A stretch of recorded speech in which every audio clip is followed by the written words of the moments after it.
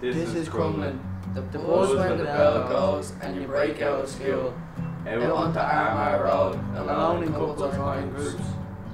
Walking through the village, the centre of our connection. Community coming together, everyone known and respected. Strolling into Homestead was one of the busiest places because cream makes at 60 cents for a smile on our faces. Heading up the Stanway to hang around the park, chilling in good weather, staying there till after dark. Always a friend nearby.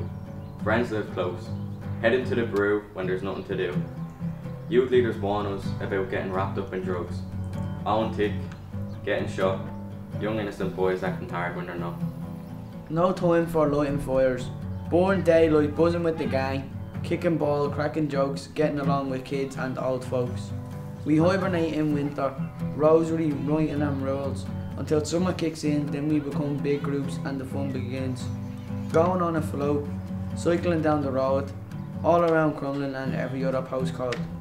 Every street full of adventure, the end of childhood games, and the forming of new tribes with their own nicknames. This is Crumlin, this is our home, young and old, no one is alone. Every time someone asks me where I'm from, I always mention I'm from Ireland, from Dublin, from Crumlin. That's my whole line.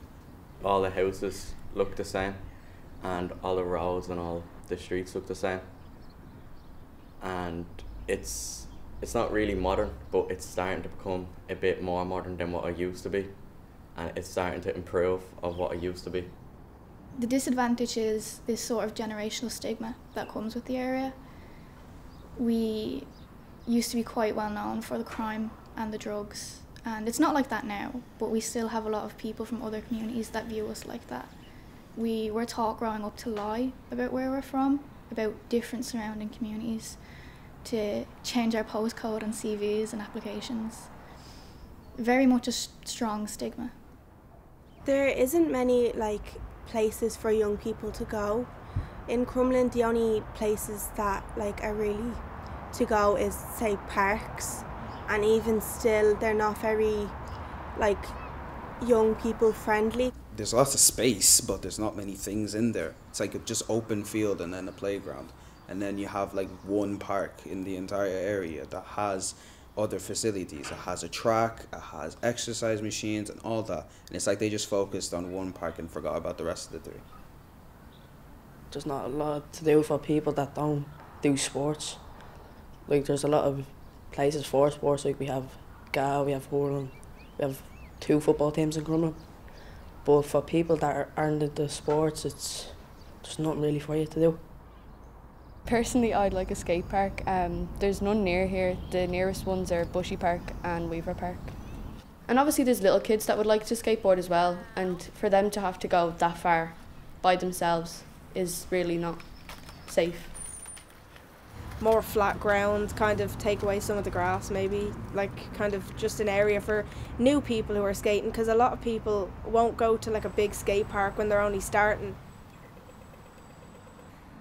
A shopping centre where you can buy clothes, or cinemas and places you can even hang out with your friends to eat. There's not a lot of around here. You have to go to town or Tala to get there. There's only really McDonald's and Chippers here. There's no healthy option either. If you want healthy options, you have to go into Dunn's and get an apple for €1. You just walk around, that's all you do.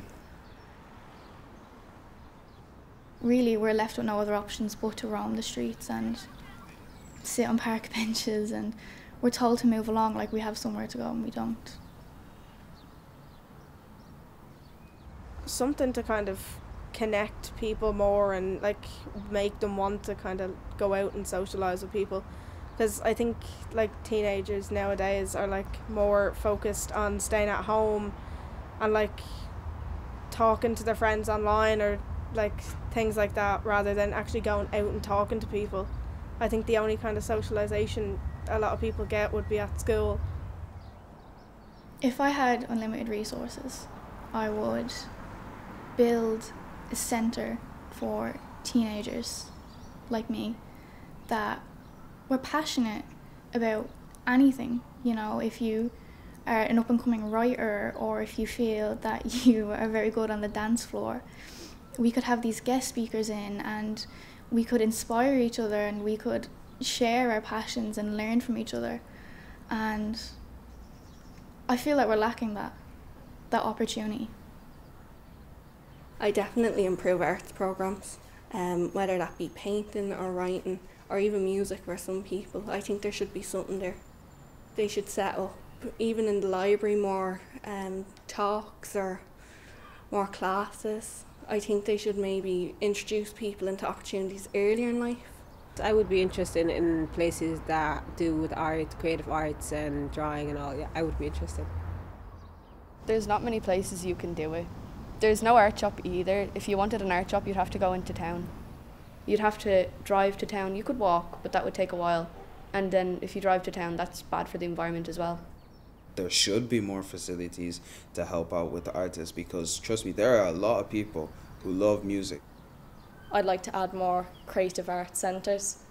Now we do have one. There is the CCMA, that is across from the school, and I do piano there. It's a music centre and it's a lovely place, and it shows what the community can be if we put the effort and the time into it.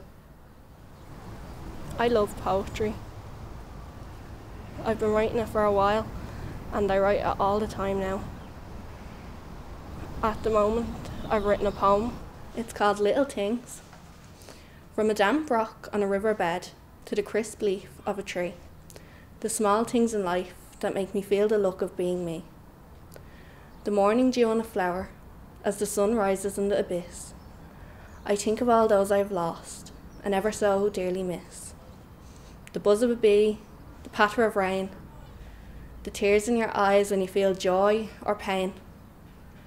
The small things in life, the ones we don't always appreciate, because our minuscule lives are full of vexation and hate.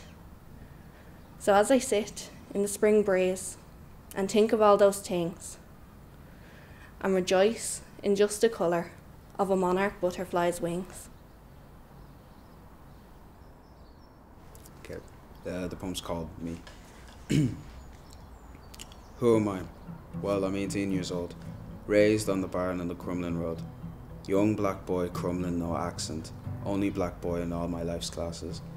Only coloured boy, and I wish I wasn't alone. Had friends to help at school, but not at home.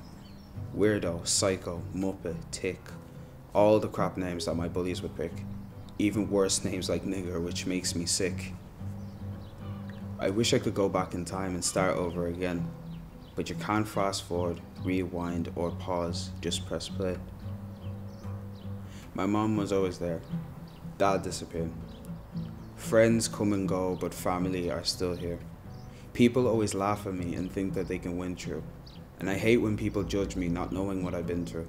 I smile when I'm hurting, and I laugh when I'm crying. And when I'm sad or alone, I keep an optimistic mind. And when I'm threatened or hurt, I still stand my ground. An African boy, in a crate he was found. An irreverent way to bring my self-esteem down. But I digress. My mother comes from there, with her light brown skin and her curly hair. She came from nothing. She had to work from scratch. From village to city, but not just like that. From mad colour-coated fabrics to dull black and white. From joined brothers and sisters to stinging stereotypes. So again, my name is Sean, and I hope you stick around. So who am I? Well, I'm Crumlin, and I'm Irish. Sound.